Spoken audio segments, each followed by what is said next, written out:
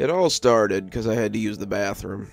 I was on my way home after having worked a double, and if I'd just gone before I left work, it wouldn't have been a problem. I was in such a hurry to get home because I knew I was going to have to come back and do it again in another 8 hours. My relief had called out about 30 minutes before my shift ended, and though the manager was sympathetic, he said I had to stay unless I could find someone to work for me.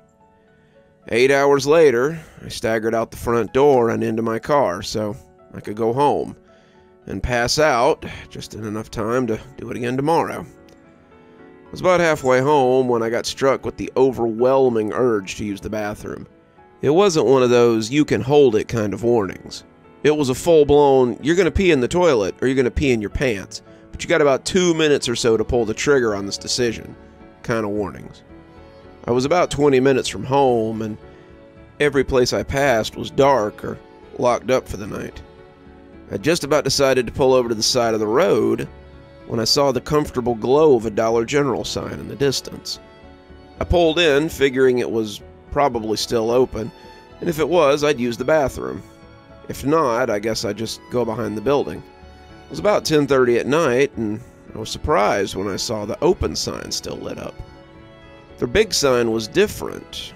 Well, a little different than I was used to, at least. It wasn't the usual Dollar General logo, and as I got closer, I saw that I'd pulled up into a Dollar General Beyond.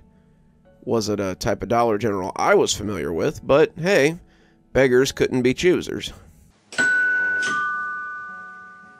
I heard the comfortable ding of the automatic door as I walked inside, and it put me at ease.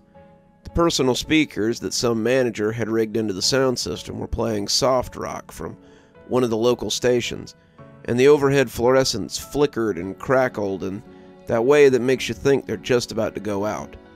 The doors closed behind me with an almost ominous thump, but I shook it off as my bladder throbbed again.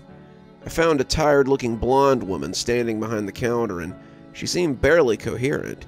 She didn't even look at me when I walked up, and when I asked for the bathroom key, she turned her head minutely and offered me a fluorescent pink fly swatter with a key hooked to the bottom. I nearly ran to the bathroom, slipping the key in as I opened the door and paused in confusion. I opened the door to find another Dollar General. It was the same as when I went in. Same stagnant soft rock playing over the speakers, same fluorescent buzzing overhead, same tired salt and pepper flake linoleum that scuffed underfoot. It was a little mesmerizing as I stepped inside, the feeling of vertigo momentary but awful as I let the door snap shut behind me. My need to pee was forgotten as I looked around, and I would be too distracted to remember it for a little while. There were only two differences between this Dollar General and the one that I'd stepped out of. One was the disappearance of the blonde woman. I thought maybe I'd just gotten turned around somehow. Just a tired trick of the mind. Until I walked up to the counter. The woman was gone, but it wasn't something that seemed odd right away. She'd probably gone into the office to count the drawers down so she could go home, and I rang the bell on the desk as I called for help. I rang it a dozen or so times, calling loudly for someone, but no one ever came out. I jumped the counter then, but the office behind it was empty. I checked the back, checked every aisle, but they were empty too. The second difference was that all the doors out of the store were locked and refused to budge. It was getting too weird by now, and I really wished I'd just peed behind the store. I went to the doors and pushed on them, feeling for a lock or something, but there was nothing on the smooth surface. There was no mechanism to unlock the door either. The door was simply unmoving. I went into the back, meaning to go out the back door, but that door was also locked. After about 30 minutes of looking for a key or some way out, I sat down on the counter and decided maybe I'd been locked in for the night. The blonde had looked half brain dead and had probably just left and locked me in. If she had, then why leave the lights and the music on? I pondered it for a minute, but eventually I just shrugged and decided to call the police so they could come get me. I didn't want some cop to drive by on a routine patrol and think I was in here stealing. What's more, I had to be back at work before Dollar General opened. My boss was not going to be happy if I was late, and was unlikely to believe I was trapped in a Dollar General. So I took out my cell phone, dialed 911, but all I got was a weird static noise. I dialed a few more numbers, but each time, the static got louder and angrier. Eventually, I stopped trying. The 5G, however, still works, so I guess that's lucky for you guys. I decided that if I couldn't reach them, I would at least tell them what was going on. I opted to make a sign so that if anyone saw me through the windows, they wouldn't think I was robbing the place. I set about looking for something to make a sign with, and luckily for me, I was locked in a Dollar General. About 2 minutes later, I had a sign made out of construction paper taped to the door, letting everyone know that I was stuck in here and that I needed help. After that, I stepped away from the door, tried to decide what to do now. My bladder groaned again, and I remembered why I'd stopped here in the first place. I opened the door to the bathroom, and hey, wouldn't you know it, there was another Dollar General in there. I must have opened the bathroom door and stepped through about 4 times before I just decided to go in the water fountain. My business completed, I decided to have a bite. I walked around, finding some cold sandwiches and chips, a soda, a little ice cream, and I took it to the front. Self-checkout wouldn't work, so in the end, I just left some money on the counter and figure I'd pay the difference when they opened tomorrow. As I sat eating, the food balanced in my lap as the lawn chair I'd found allowed me to eat off of something other than the floor. I found myself feeling oddly uncomfortable. This wasn't the kind of place you were supposed to eat in. It was tantamount to camping in a car wash, and I felt like something was watching me as I munched my food. I'd sat up near the door, and as I found my eyes straying back to it again and again, I noticed something else strange. I was pretty close to a busy road, and approaching midnight or not, I should have seen headlights of some kind by now. We were right next to a pretty busy highway, and the idea that not so much as a log truck or a delivery vehicle had cruised by all night was kind of strange. It was then that I also noticed, after looking back at the door for about the 20th time in 2 minutes, my sign was gone. I left my food in the chair thinking maybe it had just fallen down, but it was nowhere to be found. The tape I had used to stick it there was gone too. The markers I left on the counter, even the package of poster board. It was all gone.